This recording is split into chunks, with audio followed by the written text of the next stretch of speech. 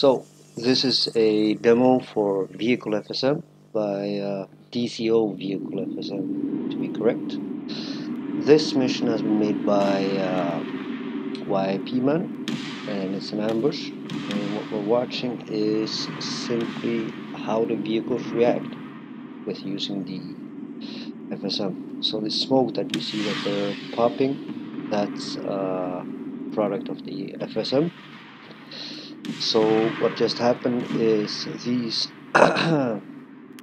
Blue 4 tanks went into contact with OP4, attacked. The FSM is now directing them to flank because they have discovered that they're not as superior as they thought they were. So yeah, first defensive measure would be pop the smoke, and then they will do a assessment. And it seems now that OP4 is pushing, meaning that they are stronger. Let's see it using the debugger. So same mission, new iteration, and now we have the debugger activated, meaning that we can see what the AI is thinking. So same shit. OP4 is going to advance, and as soon as Blue 4 spots OP4, they will attack. So the FSM works with a minimum distance, but if a vehicle fires its weapon, it will activate even though it's over that distance. So as you saw, he fired and Blue 4 fired back, activating the FSM on both sides. The lines in the process that you see is waypoints that they're choosing for themselves. Not exactly waypoints, but a move to point. So if you're a armor nerd, you know the difference. They will keep their waypoints, but each individual vehicle has now been given separate move points that they go to outside of their waypoints. And right now, Blue 4 had got lucky in the initial contact, and they're now stronger than OP4, so they have opted to push. The FSM also runs in a loop, as you probably already know, and it will check conditions for each vehicle and update the situation. So these guys, they have more or less decided, like, nah, fuck this, I'm running, and the Blue 4 will be pushing. So this guy right here in the middle, he got destroyed trying to repair his vehicle, and that's where you see the smoke. So last note is showing you guys the options.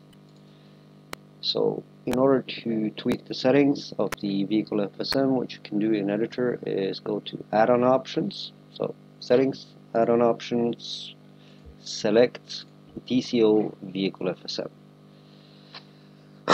This is the debug mode.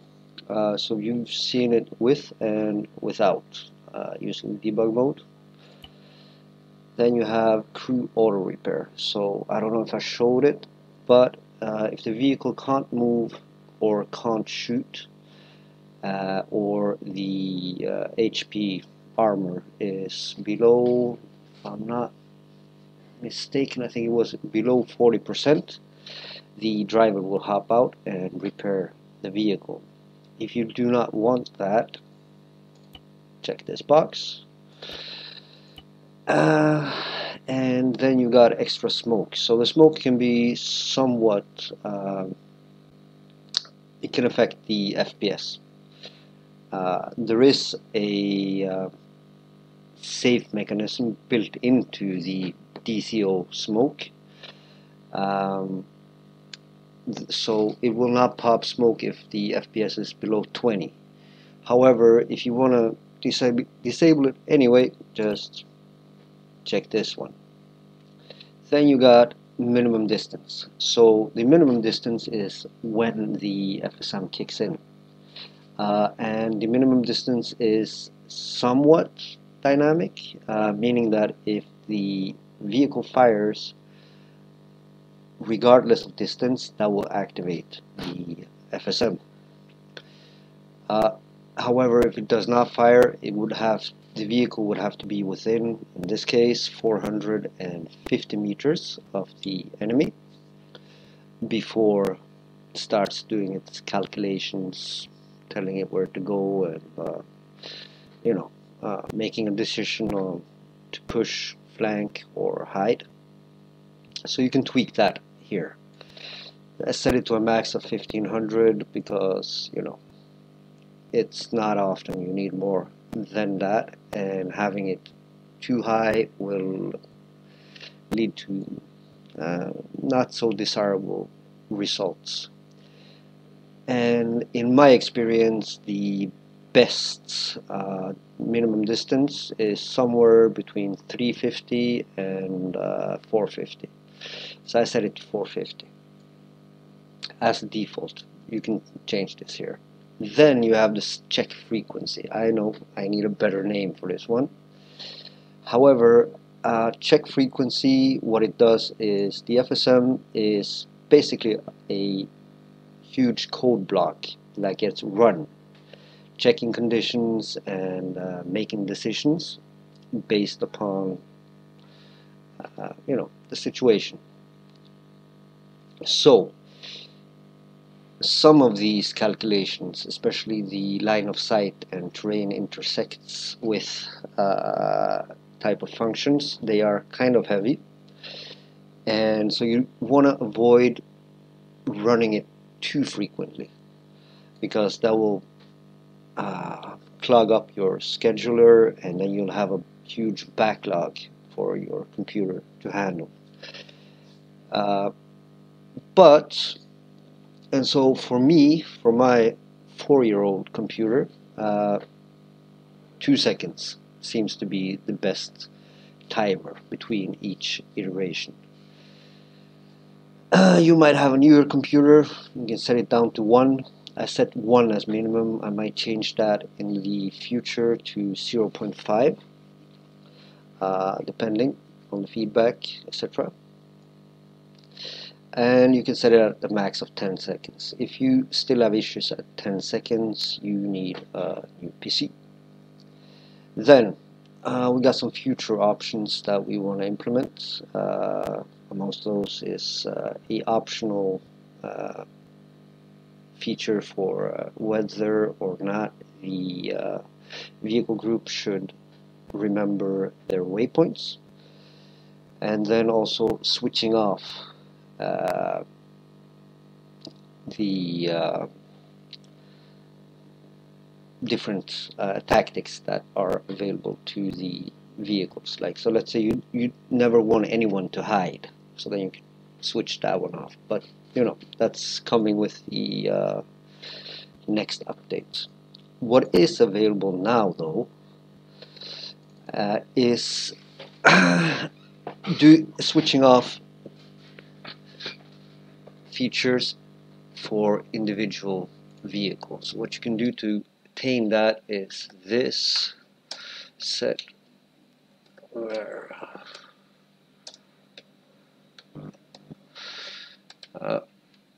and the variable name, in this case, if you don't want him to push, then just write no push,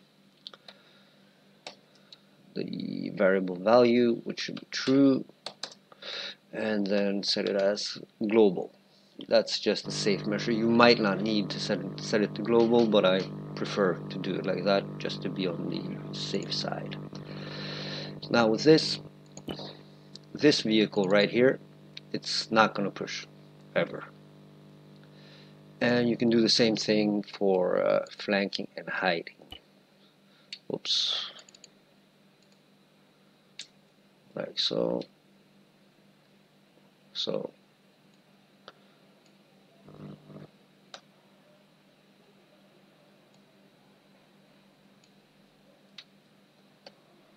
So if you got all three activated, the FSM will disregard this vehicle, which could be useful. Let's say you got a, I don't know, command APC, then setting all of these three variables will make sure that that APC does not move.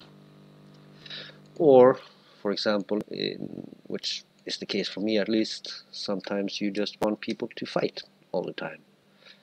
So what you do is that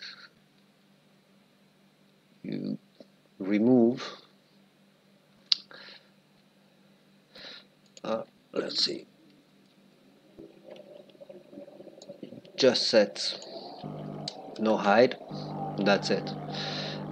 That vehicle will now either flank or push. If he's in a good situation, he's going to push. If he's in a bad situation, completely outnumbered, he's not going to hide, he's just going to flank. So yeah, you can tweak around with those for individual vehicles. As I said, we'll make them global in the future. Well, the option to have it globally deactivated. Yeah, so that's it. Anyway, I'll leave the workshop link in the description, as well as the Discord, and please do join. We're not that big of a community, but we are active, and we're trying to make this A3 AI pretty sweet. That's at least what our goal is. And yeah, so any feedback you can give would be good.